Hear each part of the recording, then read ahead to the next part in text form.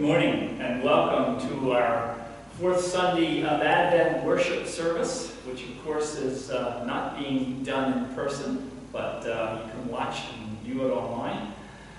We would encourage you, since Christmas Eve will be the same, we want to encourage you to participate fully. Many of you know the carols by heart, so you sing at home. You don't have to worry about the social distancing and the masking. And also, you might want to have some communion elements handy, like some bread and a wafer, and some grape juice or wine. And we'll be doing communion, and at that appropriate time, we ask you to participate with us. Along with that, we also would invite you to have a candle ready, so that when we do the candle lighting at the end, you can light a candle as well. So even though you can't be here physically, you can be with us spiritually as we celebrate the birth of Christ. I think that takes care of our announcements for this morning. Let us share in the confession. Blessed be God, Father, Son, and Holy Spirit, whose forgiveness is sure and whose steadfast love endures forever. Amen. Together let us honestly and humbly confess that we have not lived as God desires.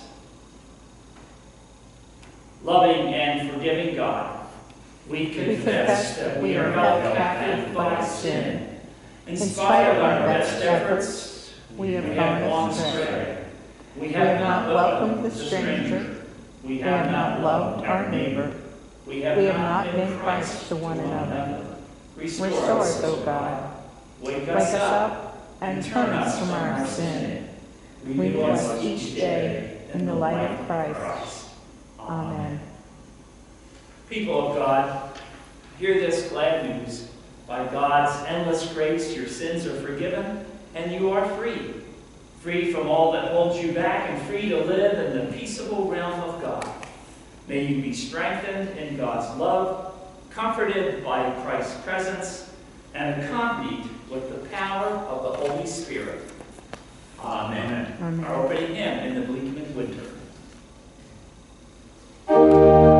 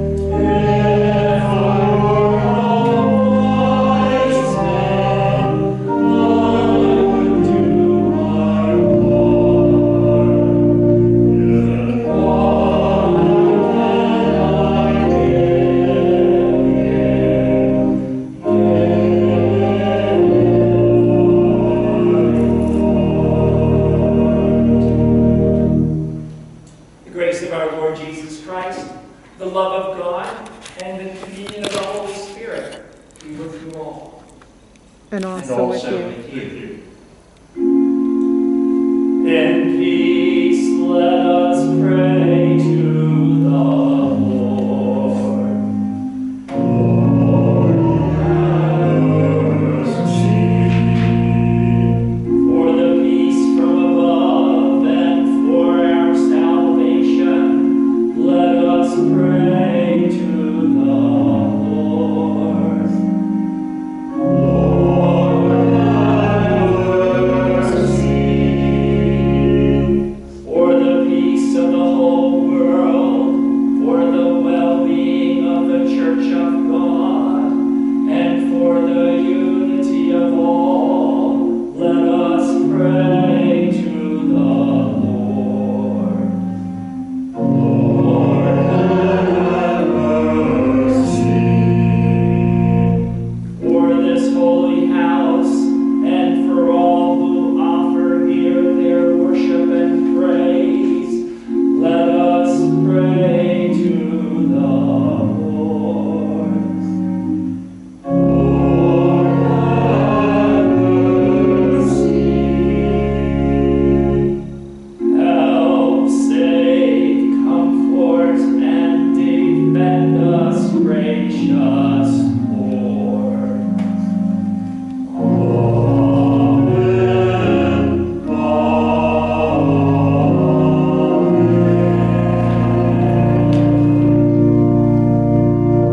The prayer of the day.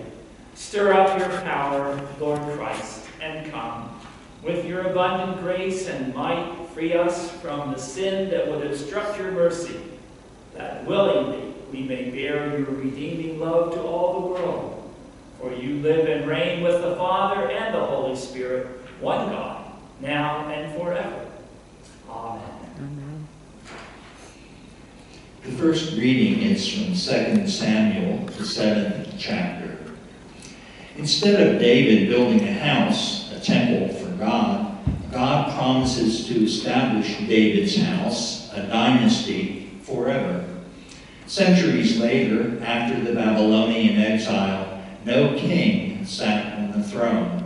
Even then, however, the people of Israel remembered this promise and continued to hope for a king, the Messiah, God's anointed.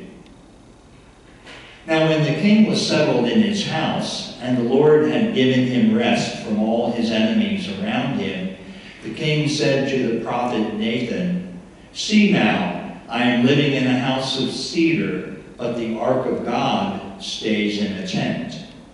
Nathan said to the king, "Go, do all that you have in mind, for the Lord is with you." But that same night, the word of the Lord came to Nathan. "Go and tell my servant David, thus says the Lord, are you the one to build me a house to live in? I have not lived in a house since the day I brought up the people of Israel from Egypt to this day, but I have been moving about in a tent and a tabernacle. Wherever I have moved about among all the people of Israel, did I ever speak a word with any of the tribal leaders of Israel, whom I commanded to shepherd my people Israel, saying, why have you not built me a house of cedar? Now, therefore, thus you shall say to my servant David, thus says the Lord of hosts, I took you from the pasture, from following the sheep, to be prince over my people Israel. And I have been with you wherever you went, and have cut off all your enemies from before you. And I will make for you a great name, like the name of the great ones of the earth. And I will appoint a place for my people Israel, and will plant them, so that they may live in their own place, and be disturbed no more. And evildoers shall afflict them no more, as formerly, from the time that I appointed judges over my people Israel. And I will give you rest from all your enemies. Moreover, the Lord declares to you that the Lord will make you a house, your house and your kingdom, shall be made sure forever before me. Your throne shall be established forever. The word of the Lord. Thanks be to God. At this time, we will light the Advent wreath for the fourth Sunday of Advent. Blessed are you, God of hosts, for you promised to send a Son, Emmanuel, who brought your presence among us, and you promised through your Son, Jesus, to save us from our sin. The fourth candle represents peace and is called the angel's candle. The angels announced that Jesus came to bring peace. He came to bring people close to God and to each other again. This color is also purple to represent the culmination of love through the Messiah. As we light these candles, turn again to us in mercy. Strengthen our faith in the words spoken by your prophets. Restore us and give us life that we may be saved. O house of David, come. Let us rejoice, for the Son of God, Emmanuel, comes to be with us. Amen.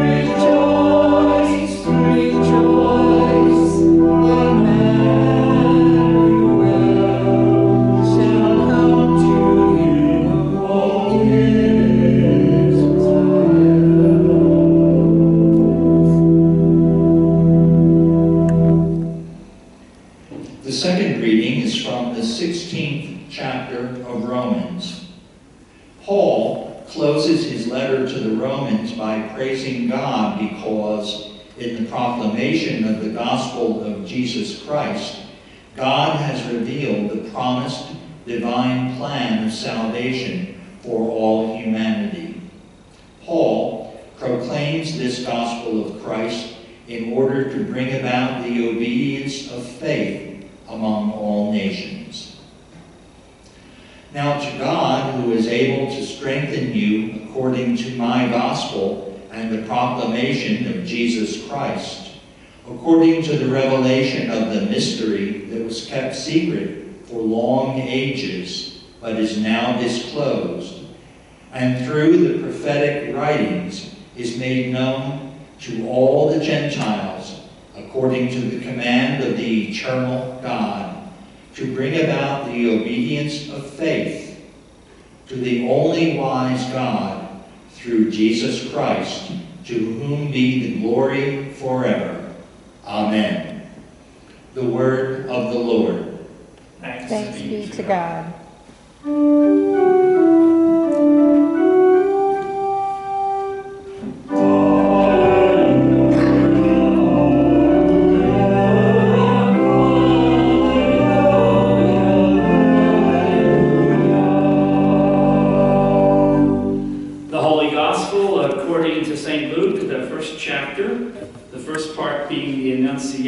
From verses 26 to 38, and the second part being the Magnificat from verses 46b to 55. Glory to you, O Lord. Glory to you, Lord. In the 6th month, the angel Gabriel was sent by God to a town in Galilee called Nazareth to a virgin engaged to a man whose name was Joseph, to the house of David. The virgin's name was Mary, and he came to her and said, "Greetings, favored one, the Lord is with you." But she was much perplexed by his words and pondered what sort of greeting this might be. The angel said to her, "Do not be afraid, Mary, for you have found favor with God. And now you will conceive in your womb and bear a son, and you will name him Jesus. He will be great and will be called the Son of the Most High, and the Lord God will give to him the throne of his ancestor David.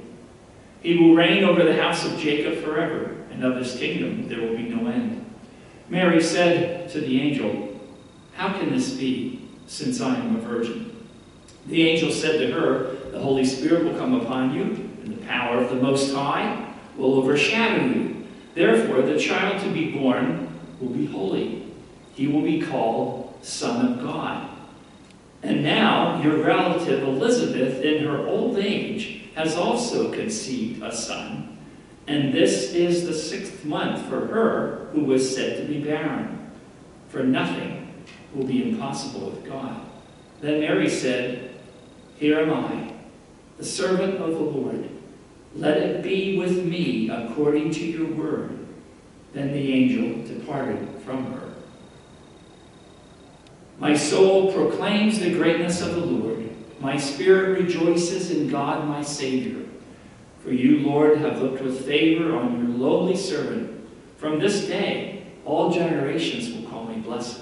You, the Almighty, have done great things for me, and holy is your name. You have mercy on those who fear you from generation to generation. You have shown strength with your arm and scattered the proud in their conceit, casting down the mighty from their thrones and lifting up the lowly. You have filled the hungry with good things and sent the rich away empty. You have come to the aid of your servant Israel to remember the promise of mercy, the promise made to our forebears, to Abraham and his children forever. The word of the Lord. Praise to you, O Christ.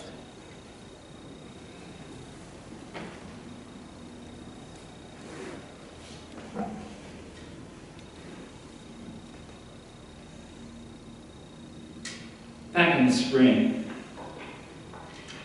around the time of Easter, before I came to this church to fill in from time to time, I remember saying to my congregation, where I serve as adjunct pastor back in Jim Thorpe, "Can you imagine if this were Christmas and instead of Easter, we had to celebrate Christmas with the pandemic going on?" I'm so glad that that's not the case. Well, we don't have to imagine, do we? Here we are, not being able to be together in person to worship, although, thank God, we are where we are because, 10, 20 years ago, we wouldn't have had this capability that we have now to do what we're doing, recording services and posting them. And of course, Christmas Eve will be the same way, which will be very difficult because many of you like me have maybe never missed a Christmas Eve. I think I missed one right after I retired. Most of us find ourselves in church somewhere on Christmas Eve. Christmas Eve, too, will have its limitations, but hopefully you'll join us, if not in person, at least over the internet. But Christmas in this time is difficult. And the reason I said it would be, can you imagine it? Because, we can't do what we normally do. I know you had a little mini concert here a couple weeks ago, but normally churches have concerts. Bob and I would have been involved with the chorale. Last weekend, we would have been tied up Saturday and Sunday doing concerts, and the weekend before that Saturday, and that's not happening. Restaurants are closed. Shopping is very limited. Amazon, UPS FedEx trucks are kept very busy. They're everywhere. We can do the usual Christmas card thing, and many of you are at home baking, and you are wrapping presents and so on, but then there's a question of whether or not you'll even be with family members, especially if they have to travel a distance, and how many can you be with, etc. We're all struggling. I find myself spending a lot of psychic energy trying to decide how can we do this, or can we do it, or should we not do it, and so on. It's a challenge. And that's not to mention at all the bigger challenge is that people are dying. I mean, as we're speaking, people are dying of this disease. And it's gotten worse instead of better now. The good news is the vaccine is here and coming, and some more is coming, and eventually many of us are going to get it. In the meantime, we can just hope that we can hang in there. So we don't have to imagine what COVID's like, because it's here. And we're dealing with it. And we're not alone, because the message of Christmas is Emmanuel. God is with us. Let us pray. May the words of my mouth and the meditation of our hearts be acceptable in your sight, O Lord, our rock and our Redeemer. Amen.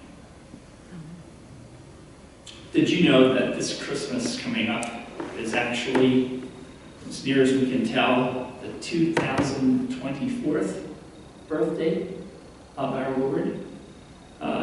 Due to an error in the calculation of the calendar, it's now generally recognized that Jesus was probably born in the year 4 BC. I say probably, it's not certain, but probably. And so, adding that to the 2020, we get 2024. But we're more sure of the year than we are of the day. When it comes to Christmas being on the 25th, probably not. I hate to burst a bubble if you've always thought that's the way it was. It was established as the 25th. And by the way, Christmas, even though it celebrates the birth of Jesus, wasn't the first thing to be celebrated. Of course, it was Easter and Epiphany, and then later Christmas. But Christmas was established on the 25th by the time of the Emperor Constantine in 336. That was the year that it was made the 25th and set that way. So it's been that way a long time. Of course, it's January 6th for Eastern Orthodox folks, or Russian Orthodox, but that's the way it is for most of us. And the reason it was the 25th, supposedly, is because it was very near the winter solstice and the pagan celebration of Saturnalia, the Feast of Light, and so on. So supposedly it was done that way to kind of get rid of that or take it over so that this would become the more dominant thing. And of course, as we all know, when it comes to the celebration of Christmas, there's all kinds of pagan and otherwise things involved with Christmas, so that it's hardly a pure thing, though we intend it to be. Well, far more important than the when of Jesus' birth is the how. And that's a lot more difficult to answer. When Mary was confronted by the angel Gabriel with the message in her gospel that she had found favor with God and would conceive in her womb and bear a son, and she'd call him Jesus, she asked, "How can this be, since I'm a virgin?" And the answer that she got from the angel probably wasn't all that helpful. It really didn't say, "The Holy Spirit will come upon you, and the power of the Most High will overshadow you, and therefore the child to be born will be holy, and he will be called the Son of God." How in the world, how was this really going to take place? How was it possible? In fact, it seems impossible, as so many things do, but then she was told by the angel Gabriel, nothing is impossible with God. We know the Christmas story. We know the details. We know what happened, that Mary did conceive and bear a son, gave birth to him and laid him in a manger in Bethlehem, that his name was Jesus and that he is the Savior of the world. But how does something like that place. God only knows how. There is much in life we don't understand. I'm sure there's a biological explanation for it. I tried to find it on the internet and Googled it, and I didn't get it. But real Christmas trees, when they're cut, you have to put them in water, as is the case with our tree over here. And it's very important that you keep the water in it so that the needles don't dry out. How does that water get up into a dead tree?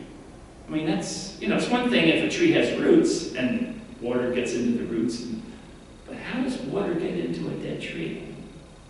I'm sure there's a scientific answer, but I don't know what it is. And then there's the how of homing pigeons. How does a bird know where to fly and how to come back with a message? Or the spider webs, the intricate design, how do they know how to do that? And what about the how of biochemical origins of life? The lab can only go so far. You can collect as many seawater samples as you want, but none will contain or tell us anything about the tide. As much as we know, we really know all the how of it, or do we?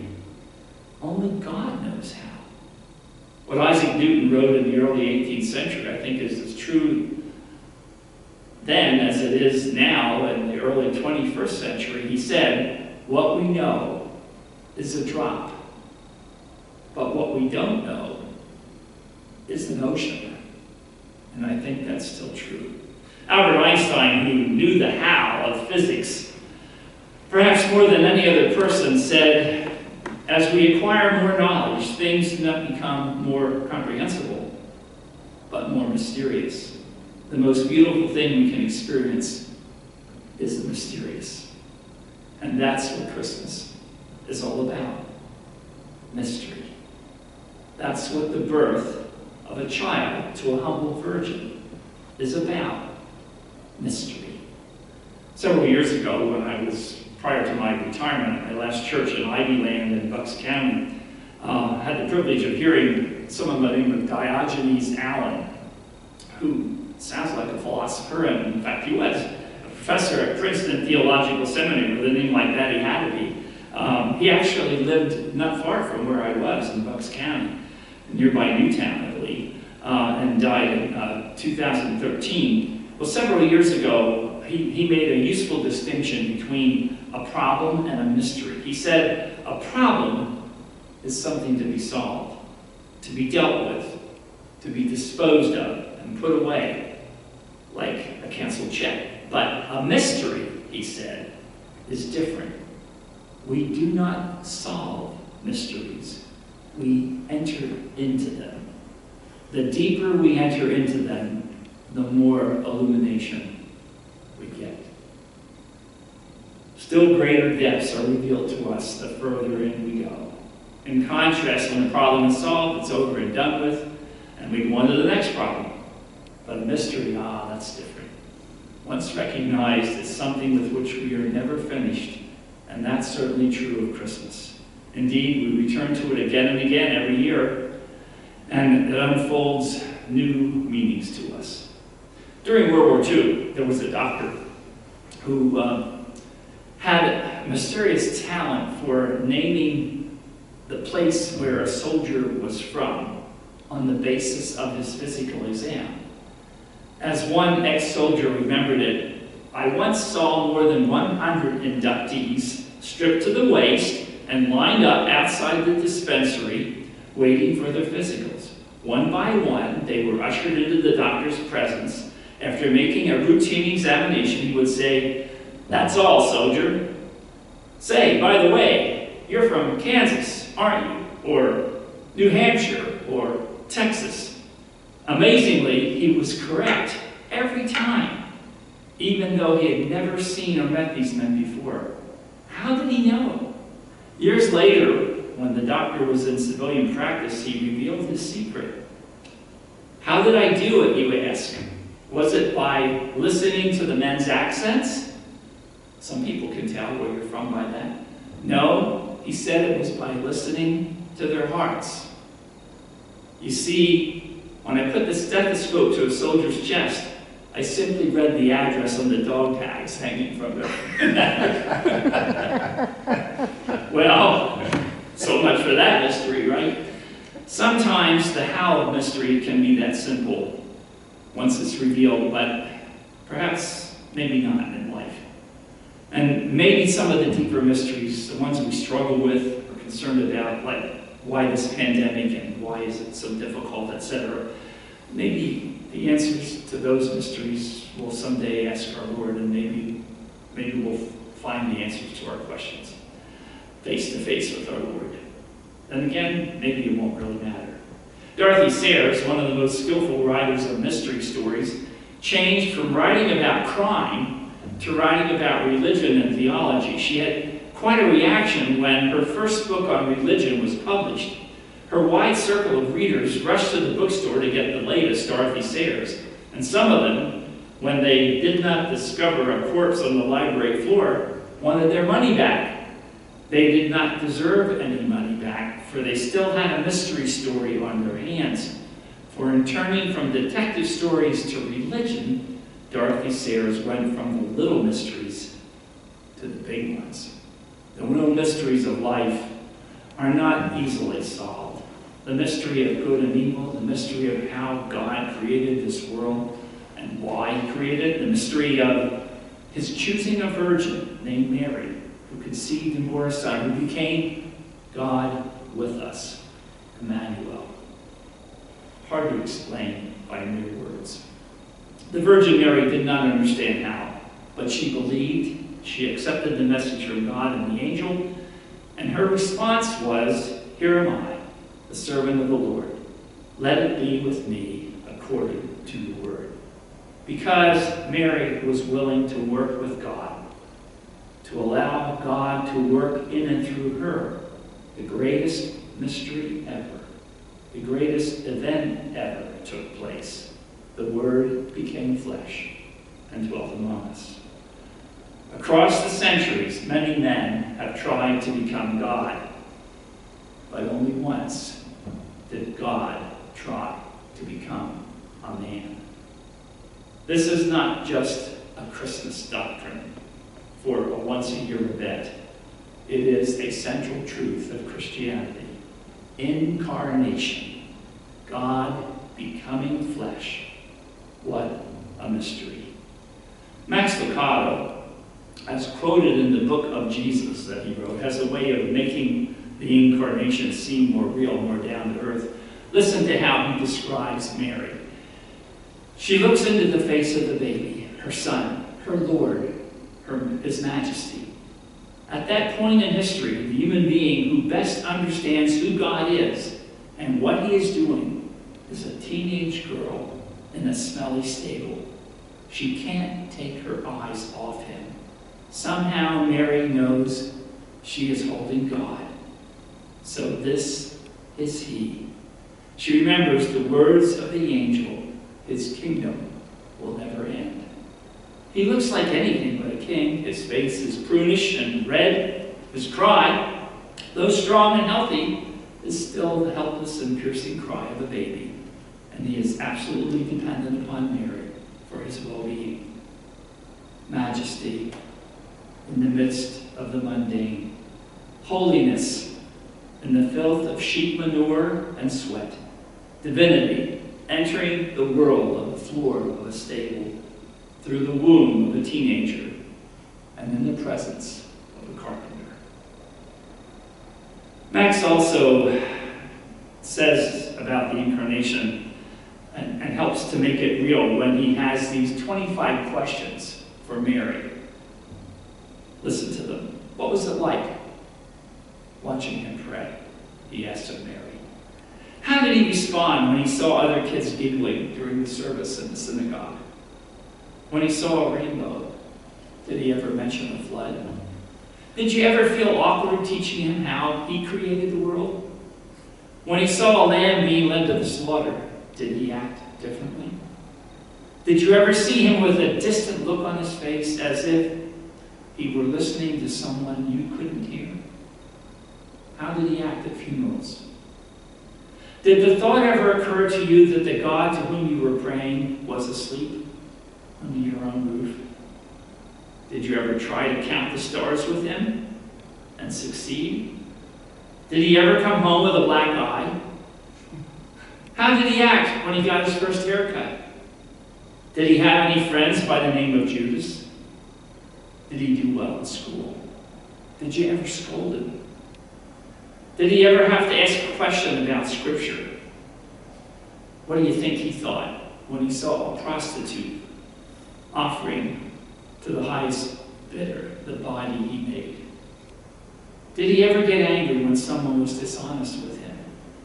Did you ever catch him pensively looking at the flesh on his own arm while holding a clod of dirt? Did he ever wake up afraid? Who was his best friend? When someone referred to Satan, how did he act? Did you ever accidentally call him Father? What did he and his cousin John talk about as kids? Did his other brothers and sisters understand what was happening? Did you ever think, that's God eating my soup? I don't know how the Word became flesh, how incarnation happened, but it did. God only knows how. But imagine what could be accomplished if we allowed God to work in and through us. If we, like Mary, were to say to God, here am I, let it be with me according to your word. How silently the wondrous gift is given. So God imparts to human hearts the blessing of his heaven. This Christmas, experience the mystery. And even if you don't know how God works, let God work in and through you. I want to close by reading the words of an anthem that we sang in the chorale last year or the year before. Many of you know it. Mary, did you know? Mary, did you know that your baby boy would someday walk on water? Mary, did you know that your baby boy would save our sons and daughters? Did you know that your baby boy has come to make you new? This child that you delivered will soon deliver you. Mary, did you know that your baby boy will give sight to a blind man? Mary, did you know that your baby boy will calm a storm with his hand? Did you know that your baby boy has walked where angels trod? When you kissed your little baby, then you kissed the face of God. The blind will see, the deaf will hear, the dead will live again. The lame will leap, the dumb will speak, the praises of the Lamb. Mary, did you know that your baby boy is Lord of all creation? Mary, did you know that your baby boy will one day rule the nation? Did you know that your baby boy was heaven's perfect lamb? This sleeping child you're holding is the great I am. Amen.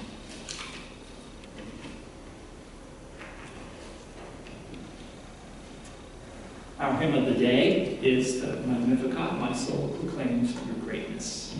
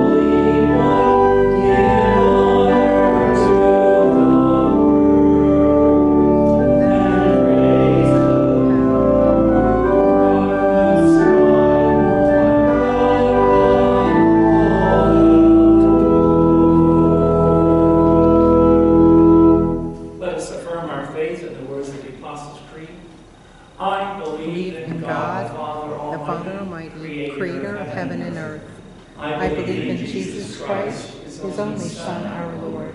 He was conceived by the power of the Holy Spirit and born of the Virgin Mary. He suffered under Pontius Pilate, was crucified, died, and was buried. He descended into hell. On the third day he rose again. He ascended into heaven and is seated at the right hand of the Father. He will come again to judge the living and the dead. I believe in the Holy Spirit, the Holy Catholic Church, the communion of saints, the forgiveness of sins, the resurrection of the body, and the life everlasting. Amen. God of power and might, fulfill your promise and come quickly to this weary world. Hear our prayers for everyone in need. Gracious God, all generations call you blessed. In this holy season, we pray for our neighbors of other denominations. Inspire the faith of their people. Cultivate understanding among us, and strengthen us in love and service to our community. Hear us, O God. Your mercy is great. Creator God, you scatter the proud. Everything we have belongs first to you. Bless and protect the seas, mountains, plains, forests, skies, and soils that surround us. Give us humility as we tend them. Hear us, O God. Your mercy is great. Righteous God, you humble the powerful and lift up the lowly. We pray for the leaders of all nations, that they amplify the voices of people in need. Guide all people entrusted with leadership to create societies in which everyone can flourish. Hear us, O God. Your mercy is great. Compassionate God, you fill the hungry with good things and send the rich away empty. Nourish those who lack access to adequate food and nutrition. Bless the work of advocates, community organizers, and food pantries. Encourage others to provide for their neighbors in need us. Hear us, O God. Your mercy is great. Healing God, you pour out mercy to all who cry out to you. Surround everyone in need of healing in body, mind, or spirit with your tender presence, especially those in our prayer list, and especially those who are suffering from COVID-19. Be with the doctors and nurses as they treat them. Be with their families. We're grateful, Lord, for the vaccine and the vaccines that are becoming available, and pray that eventually we will conquer this disease and make it through it. Hear us, O God. Your mercy is great. Eternal God, you are faithful to the promises you made to our forebears.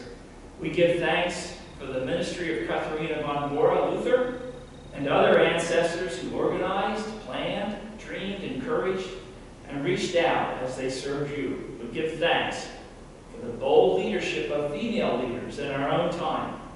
Inspire others with their steadfast witness. Hear us, O God. Your mercy is great. Draw near to us, O God, and receive our prayers for the sake of your Son, Jesus Christ, our Lord. Amen. Let us pray together the Lord's Prayer. Our Father, who art in heaven, hallowed be thy name. Thy kingdom come, thy will be done, on earth as it is in heaven.